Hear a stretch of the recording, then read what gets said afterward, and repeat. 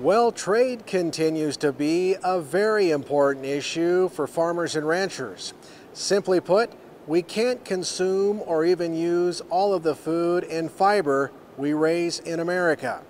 Here at the American Farm Bureau Federation Convention in Salt Lake City, Utah, Alexis Taylor, USDA Undersecretary for Trade and Foreign Agricultural Affairs, talked with Farm Bureau members about why trade remains a top priority at the USDA. You know, trade still makes up a significant part of farmers and ranchers' bottom line. And part of my job and what we do at USDA is really to try and work to promote our agricultural sector's profitability. Roughly across the whole ag sector, about 20% of what we're producing is being exported. And so those markets are key to our rural communities staying strong and really thriving. Montana Farm Bureau Director Chris Deschmaker agrees and says they've seen the benefits of trade on their cow-calf operation. Well, for us as a cow-calf producer, we have in the past taken our cattle to the end point, to the processor, and done the ownership to that point. But when they get to that processor, if there's an opportunity for an overseas market that they can put those cattle into, that benefits the price that we're going to get from those cattle. Doesn't matter if we're ownership to that point or we sell them to a farmer feeder who sells them. Having that opportunity to go beyond the domestic market is a key point of helping keep the market in a successful area for us as cow-calf producers back at home. However, increased competition has created some trade headwinds for the U.S. lately. All the more reason, says Undersecretary Taylor, to continue to build relationships with our key trading partners. There are challenges.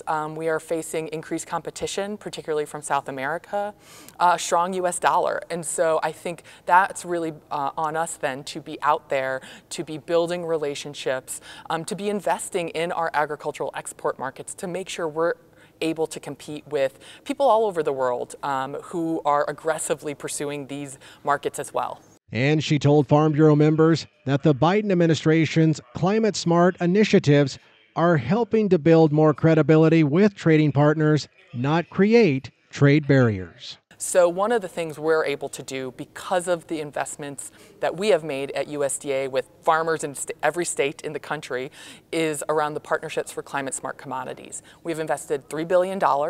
We are doing 141 projects on 25 million acres.